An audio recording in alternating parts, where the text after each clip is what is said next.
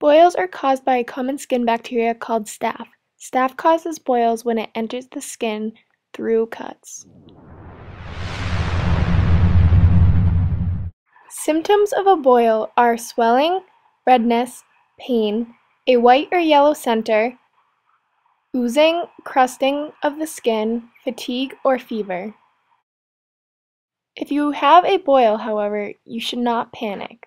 Boils can be easily treated at home by applying warm compresses to keep the boil open, allowing it to drain. It's very important to keep your boil clean. Keep a bandage on it and change the bandage often. Boils can be prevented by washing your cuts thoroughly and washing your hands frequently. Call your doctor if you develop a fever with the boil, if the boil is located on the face or spine, if it is very large and painful, or if the boil is reoccurring.